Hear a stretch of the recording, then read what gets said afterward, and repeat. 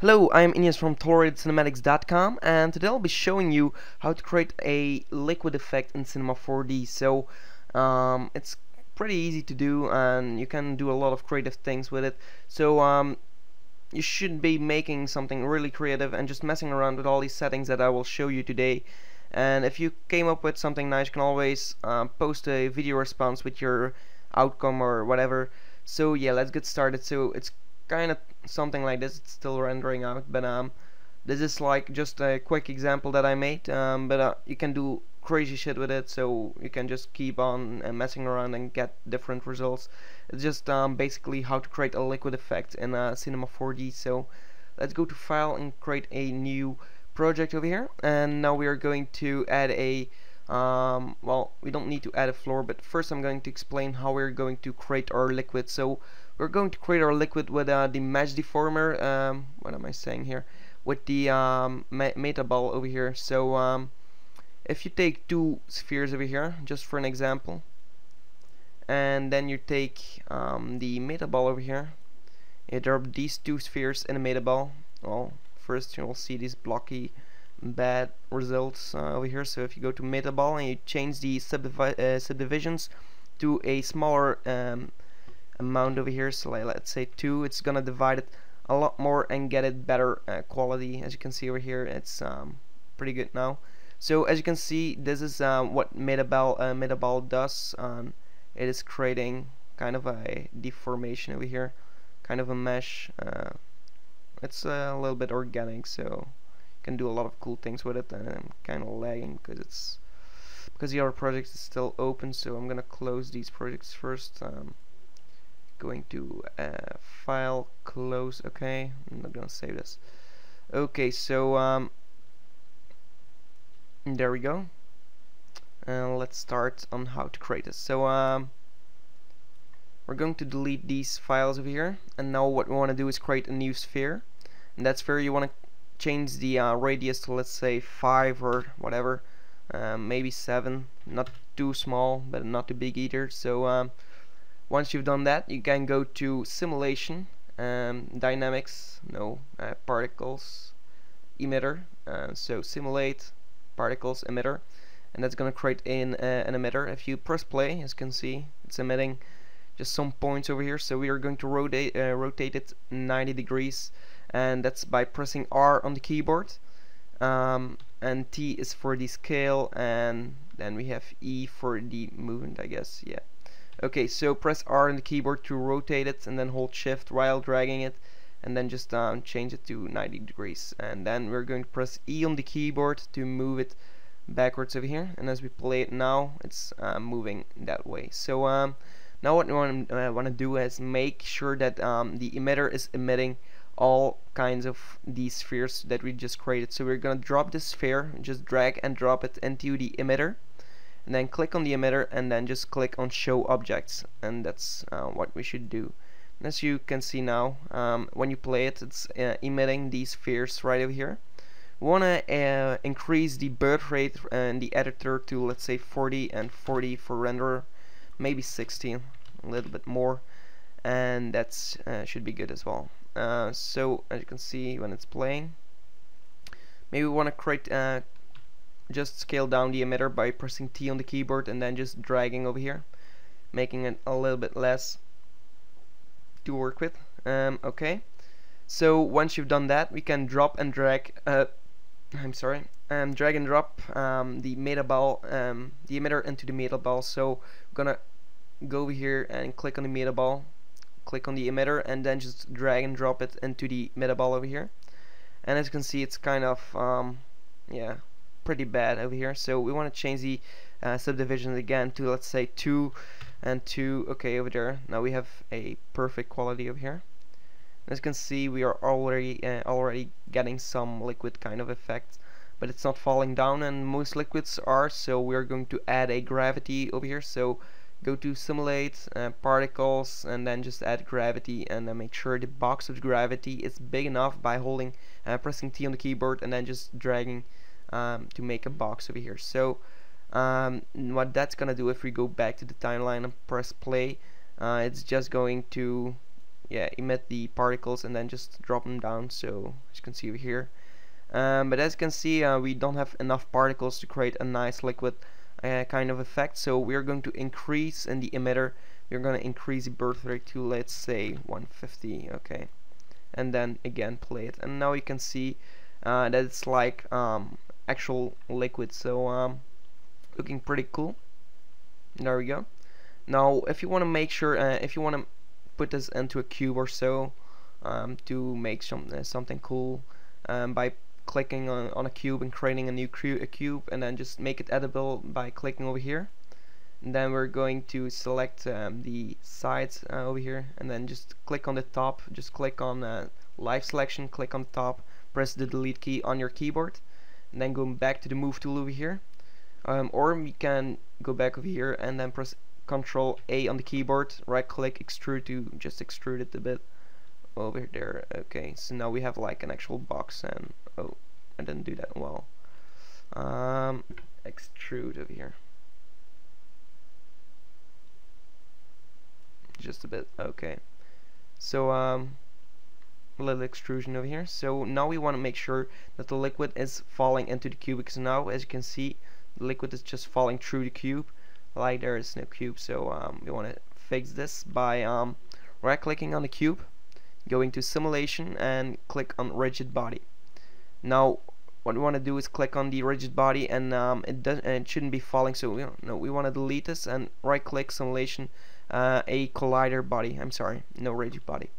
The rigid body, we're gonna save it to click on the sphere, right click simulation, rigid body, and now that's what we want. So click it on there, and the only thing we gotta do is go to dynamics and trigger at collision. So that's what we should do. First, I'm just gonna create a new material really quick. Just make the box like glassy style. So click for transparency, and then just change the fraction to, let's say, 1.7, and then you have a little bit refraction, and close this and drop this onto the box right over here. So just drag and drop it over there, and now if it's emitting, you can see then it's a little bit easier to work with as well. And it's still falling. No, now it's not falling into the cube, it's falling on top of the cube, like there's still a top of the cube, and that's because we should change, click on the cube, click on the body tag over here. So once you've clicked on that, we're going to collision, I guess. Yeah, we are going to collision, go to shape and change the shape to static mesh, and that's gonna fix this, and it's actually gonna look to the model you've made. So now if you press play on the keyboard, there you go, it's falling into the cube, and at the bottom it should be stopped. Okay, there we go. It's kind of buggy sometimes, so sometimes it might not work like you want it. Just mess around and just keep messing, and you'll find a solution. Also, to the metal ball, click on the metal ball, and you want to change the hull value to, let's say, 70%. Let's see what that gives. Maybe even 60. Okay, 60% should be working fine. And now when you press play, you have like a much more blobby effect, I guess, and that's holding all those particles together. You can also emit more particles if you don't want to do things like these. I'm just going to show you the basic things to create a liquid, and you should yeah, help yourself with doing the rest. So if you make the sphere a little bit smaller, you might get a little bit better result, but it's gonna lag your computer, of course. The more particles and the smaller they are, the more lag you will have. So, and also a lot of render time. So if you don't want that, then you should do something else. So I'm gonna change the hull value to 40. Okay, there we go. Maybe I'm gonna change it back to 60, and then just increase the emitter to, let's say, 200, and this should fix it a bit. Okay, there we go. This is what we want. Okay, another thing we want to do is change the bounce on the cube over here, because it's actually bouncing a lot, and that's creating all those spheres around it. So click on the rigid body tag for this sphere, and then just change the bounce to, let's say, 3%, and the friction to 1%, and then go back to the cube, do the same for the collider body over here. So 3 and 1, 3. Okay, there we go. And now when you press play, it should be fixed, I guess.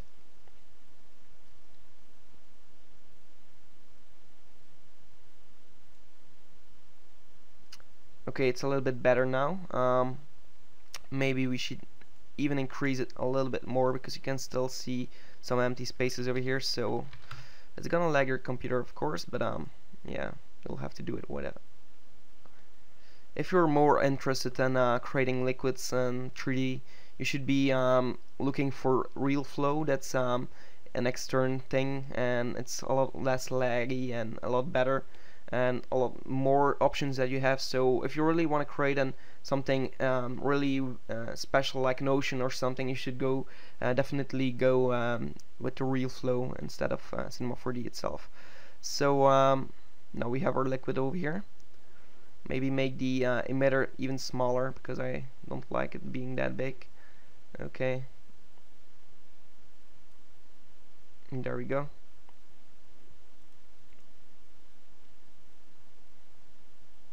Now we have something like a water-like animation. As you can see, the particles are just messing around over here. So yeah, you should change the whole value again to something a lot less. Yeah, let's do 50%.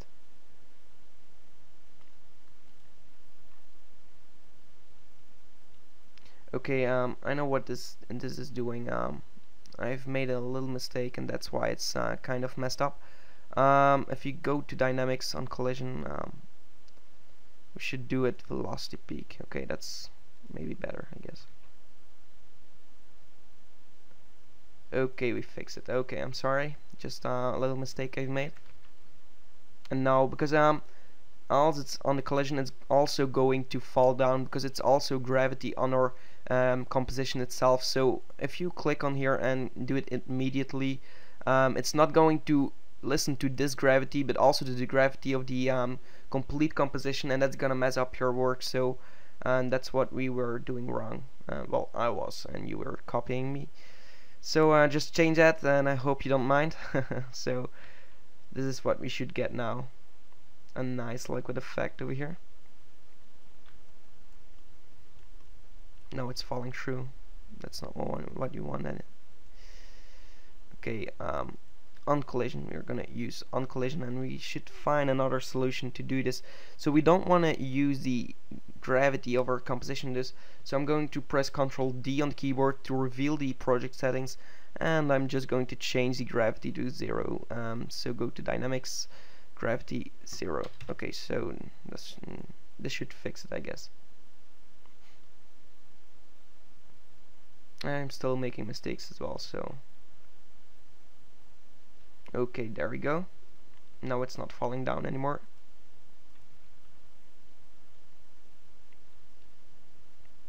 There we go. Okay, so now you can decrease it, maybe 35. And there we go, we have our water and some small particles, but if you do it with water, it's also going to give you some particles. You can always add some motion blur and things like that. So just let it play for a while. And as you can see, it's falling through over here, but that's just an animation bug from Cinema 4D itself, I guess. You just have to work with this. Okay, there we go. Just drinking some water over here. Okay, so now what you want to do is just create new material, and then just create a nice material for your liquid effect over there. So maybe add a reflection, make it 6% both, color black. We're gonna create some experimental shit. So close this down and drop this onto your sphere over here, or on the meta ball over here. And now when you render this out, you should get a black stroke over here. So I'm not gonna use this box. I don't like this box. I'm gonna delete the box.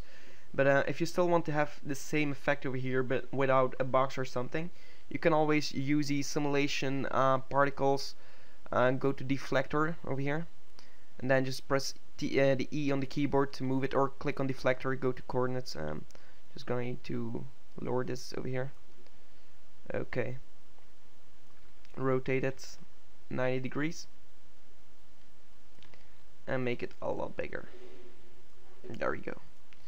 And now we should get the same kind of effect without the box. So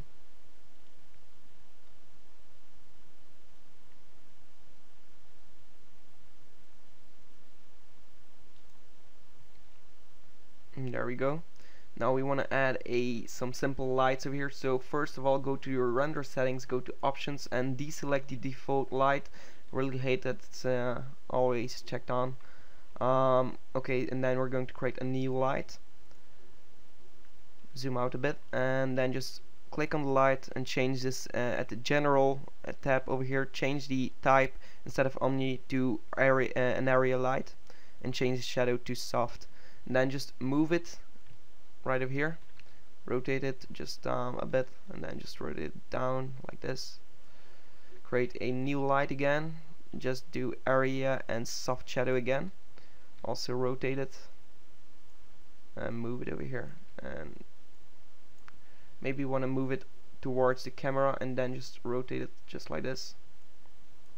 There we go. And now change the color for this light to a nice light orange color, not too much, don't exaggerate over here. So click OK, and the other light we want to change it to a blue to get some contrast over here. So there we go. And if we render this out, there we have our liquid kind of effect. You can do a lot of great stuff with this. You can maybe add a physical sky to also get some reflections and some realistic kind of lightning over here. So you can also check on the global illumination over here. Go to effect, global illumination. It's gonna take your render times to change the record density and sampling over here to low instead of medium, and it's not like you're gonna see anything different. You can also change it to medium again once you start rendering. So yeah, this is how to create a nice liquid effect in Cinema 4D. You can also add the glass effect to our metaball instead of the black color. Now you should get some water kind of effect. As you can see over here, it's rendering out. Okay, it's taking a bit of time because of the global illumination, and I'm gonna check this off just for the sake of this tutorial. You can keep it on if you have time. So okay, yeah, you can get the idea of this. So what you can also do is find some nice HDRI images and use them as your sky to get some nice reflections and stuff like that. So this is my tutorial on how to create liquids in Cinema 4D. Just mess around with it. I didn't create something very sick or something. Just showed you the tutorial, and now you should show your creativity by using this tutorial in your own way. And if you create something nice, you can always post a video response, like I said. Check out my website for more tutorials for all kinds of software that have to do with motion graphics, visual effects, and graphic design. At toleratedcinematics.com, and check out my Facebook page and my Twitter page. Links are in the description. Thanks for watching, and hope you enjoyed. Goodbye.